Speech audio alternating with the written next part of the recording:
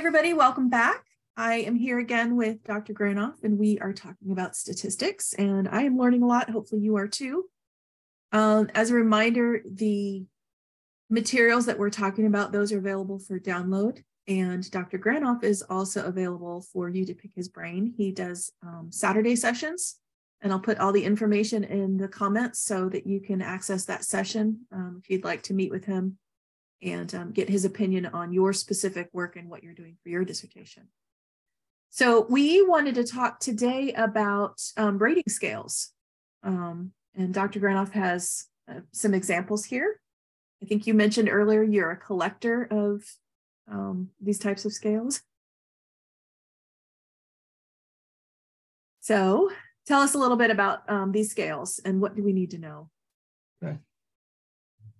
As Rebecca was saying, I have over the years collected different examples of rating scales. Often when I work with people, they're developing surveys that they need to somehow measure their information. And so, you know, having taught grad school for, I don't know, 25 years or so, I've just collected different things as examples. These are ordinal level scales, meaning that you can put things in order from lower to higher, but that doesn't necessarily mean that you have precise measurement here. As an example, number 3 there, strongly disagree, moderately disagree, slightly neutral, slightly agree, moderately agree, strongly agree. You can see that there's a continuum there from strong disagreement to strong agreement, and it goes from low to high, but you really don't have a lot of precision in the metrics there.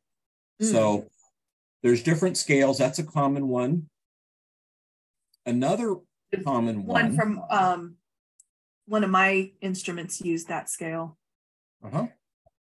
Another common is scale number 1, which is looking at the frequency of an occurrence from never to always. Okay. If we're doing a leadership study, you know, how often do you compliment an employee when they've turned in their work? Oh, I never do it. I sometimes do it. No, I always do it. So it's rating the frequency of occurrence. Okay. A third example, if you could scroll down a bit, please.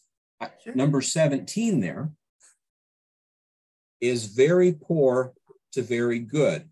Sometimes in some kinds of studies, you're looking at the quality, asking people for their opinions on quality.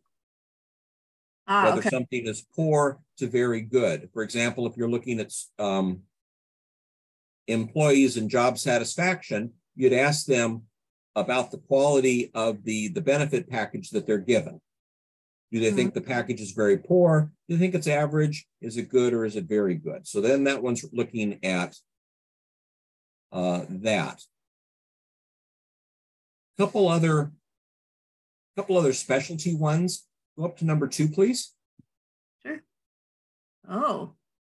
I have found this one to be very helpful as part of a brainstorming process. Where if you're doing, for example, program evaluation and you're asking people, well, what should we, you know, what are some ideas on what we should do in the future? And they put everything up on the board and anything from, oh, we should, you know, double people's salaries to bring in kangaroos and all the other things that happens in that. The second step is that you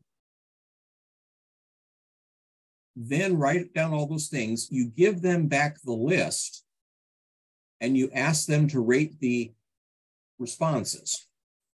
Interesting. Like, how well do you think this would work in our organization? Yes. And so then, because often what happens is whoever had them do the brainstorming, now they're stuck with a list of 100 things, they don't know where to go with it.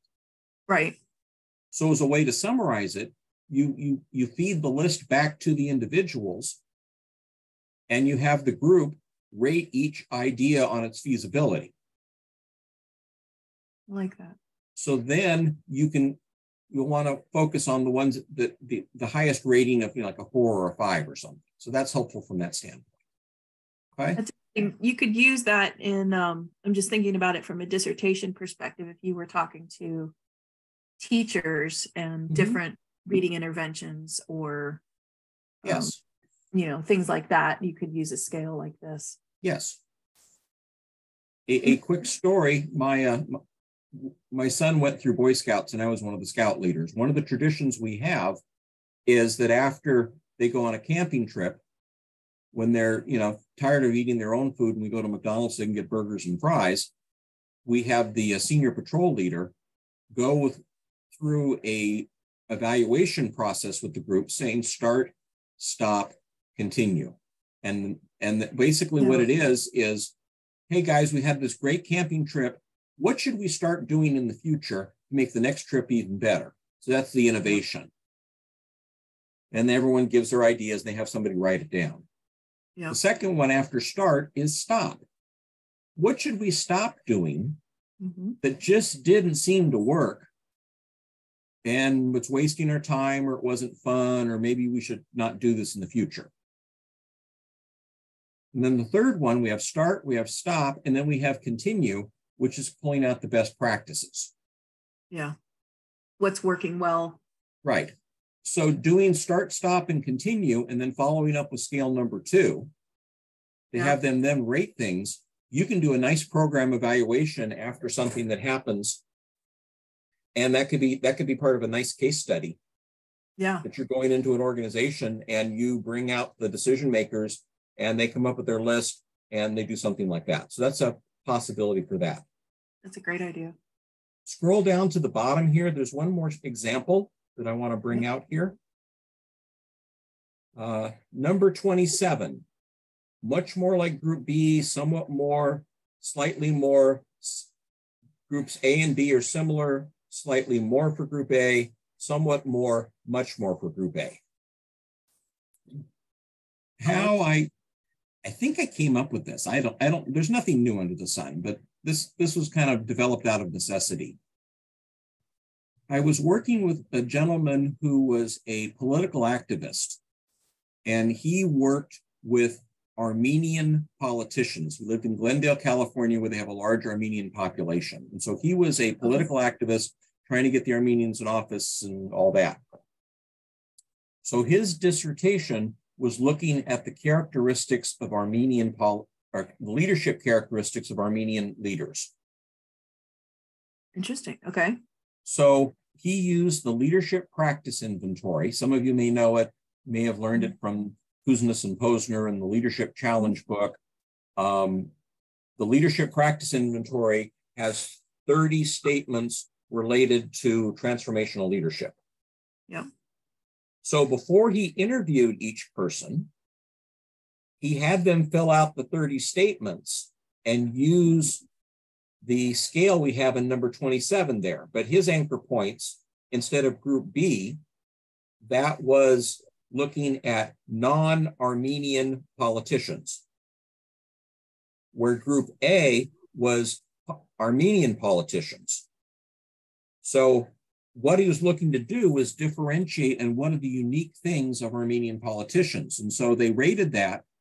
And then this became the prompt for him when he interviewed them. So what he would say is, so Mr. Nazarian, I saw that you said that setting an example of best practice is much more important for Armenian politicians. Please tell me about that. And so then he got a lot of flavor quotes about what was the unique essence of being an Armenian politician. So that's another way of using this. That's interesting. Yeah. It's when I was thinking about this, my study was looking at group differences, but I just did the quantitative approach. So just looked at the math around it based on work engagement and psychological capital. But had I wanted to do more, had I, been able to do more, I could have taken that quantitative approach and done something like this to dig in a little bit more and do some, focus groups or interviews to understand why, it's different between the two groups. So this is good for a qualitative approach for looking at.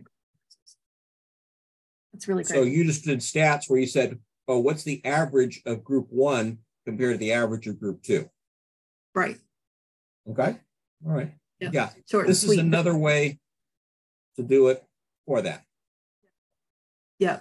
And this would have gotten to the more meatier, meatier content and a little bit more of the why and the context behind it. All right. Rebecca, could you scroll to page 2, please? Absolutely. So to recap, on page 1, we had all these examples of ordinal scales. Then there's other situations where you've got a construct and you just really don't know how to create a scale.